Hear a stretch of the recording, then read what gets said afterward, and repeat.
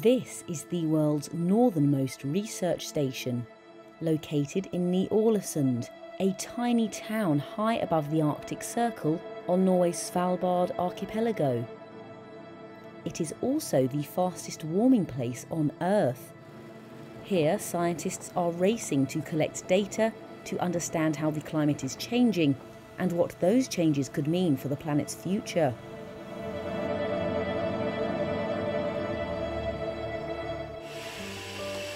Scientists have been collecting meteorological data at the Ny-Alesund research station for over 40 years.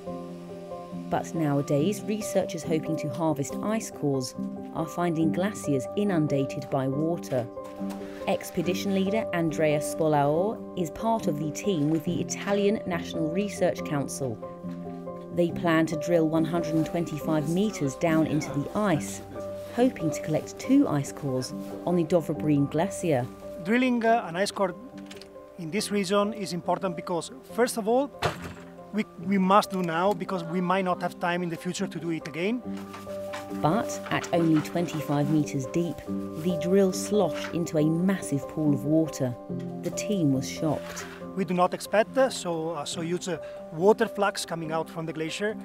And this is a clear sign of what's happening in this region, so that the temperatures are rising, the glaciers are suffering.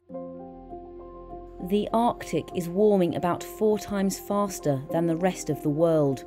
Svalbard's temperatures are climbing even faster, up to 7 times the global average. Earlier springtime thaws are turning the winter snow to slush, keeping scientists from reaching glaciers for research. And polar bears are left hungrier as their hunting ground, the sea ice, melts. They are increasingly seen roaming near the research station. For Ny-Alesund, summer 2022 was the hottest on record. Established as a mining settlement in 1916, the town became a hotspot for international researchers in the 1960s. It has only about 35 residents year-round. In summer, that number swells to more than 100 as scientists fly in across the world. Because Svalbard is warming faster than almost anywhere else in the Arctic, Ny-Alesund's data record is crucial for scientists trying to understand how climate change will impact the polar region and the entire planet.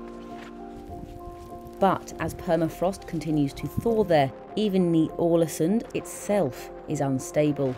We were really shocked because we couldn't expect so much water here at such altitude. This is one of the highest glaciers in Svalbard.